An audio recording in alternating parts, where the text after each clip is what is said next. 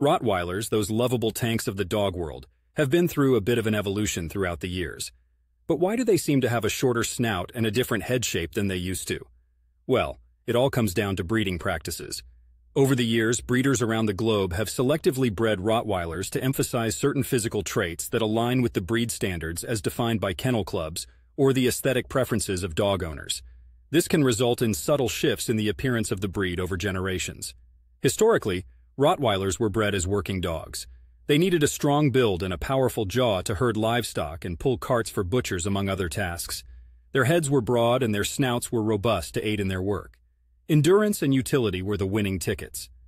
Fast forward to today, many Rottweilers are now bred primarily to be pets or show dogs. The breeding criteria might focus more on looks that fit the breed standards set by organizations like the American Kennel Club, AKC, or for a cuter, more marketable appearance. The AKC breed standard for the Rottweiler describes a medium-length snout and an overall appearance of a robust and powerful dog with a strong, compact build. Some breeders interpret this as a preference for a shorter snout and adjust their breeding choices accordingly. But it's crucial to remember that overemphasizing head features can have health implications for the dogs. Brachycephalic breeds, like bulldogs, already suffer from health conditions due to their flat faces and reduced airway size. While Rottweilers are not brachycephalic, any trend towards a shorter snout could pose similar risks.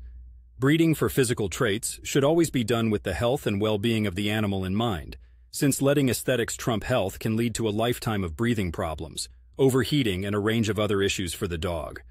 As for me, sitting here in Portland, I've seen my fair share of Rottweilers at the local dog parks. They might have different mugs than their ancestors, but their temperaments tend to be just as steady and their presence just as bold. Because what really matters isn't the length of a Rottweiler's snout, but rather the wag of its tail and the love it has for its human companions. So, when considering a Rottweiler or any breed, remember to look beyond the breed standards and ensure you're bringing a healthy, happy pup into your life. After all, a dog's health and happiness are more important than a specific look.